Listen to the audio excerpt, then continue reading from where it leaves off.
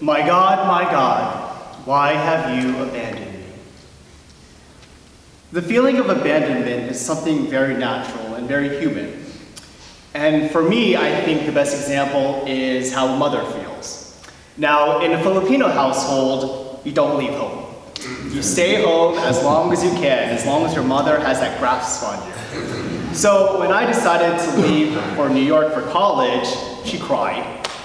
When I moved back home from college and decided to work in Los Angeles, but decided to leave home and go to another apartment, she cried again. And then when I told her I wanted to become a Capuchin friar, she cried so much that she had to leave work early because she couldn't stop crying. And we laugh about it now because it's okay. But at that time,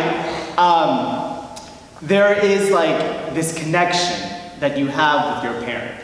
It's not just that I look like her, but it's this weird thing of like, I think and I feel like her. Like, when I see plants, it brings me joy.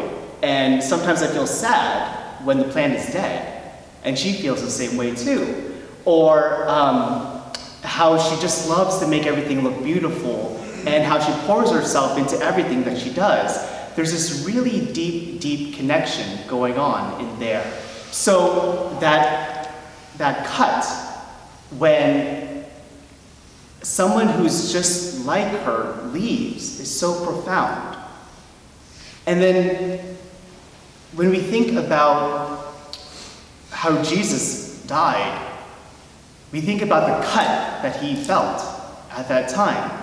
It's not just the pain, you know? It's not just the torture.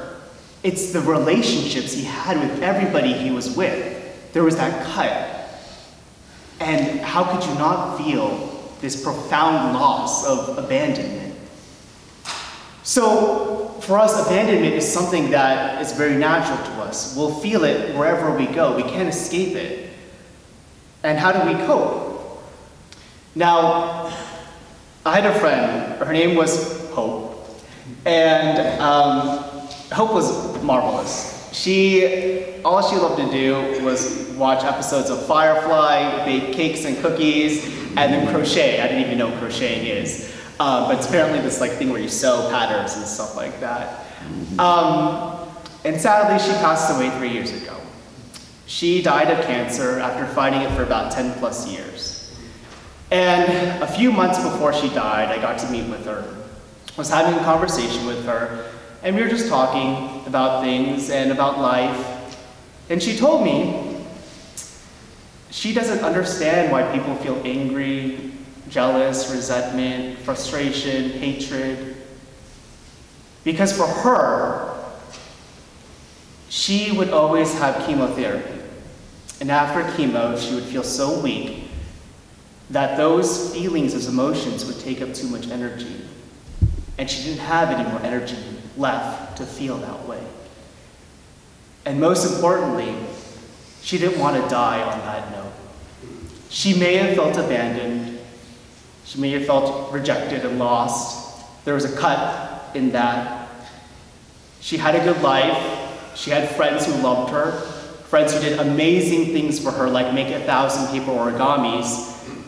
She could have been so angry and resentful, but no. We would just talk about ice cream and her favorite TV shows. And she just had this peace with her. She never lost her faith. So where does that leave us? We don't have cancer. We don't have cancer. We don't have chemotherapy. Why can't we hope? Our hope is, according to the Catechism, a trust in God, a trust in Jesus Christ, and it relies on the Holy Spirit. And hope nowadays in this new age world is like, if I think good things will happen. No, that's not what it is. It's about this like resignation, this resignation of like, God, no, things are really, really bad right now, and I don't know how I'm gonna make the next second in my life. But I trust in you. I don't know how it's gonna turn out, but I trust in you. So for that, We already know the end of the story, guys. We already know the end. There's a resurrection. Death is not the end.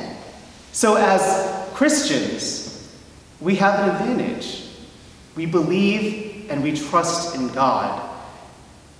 So as we continue on our day, let us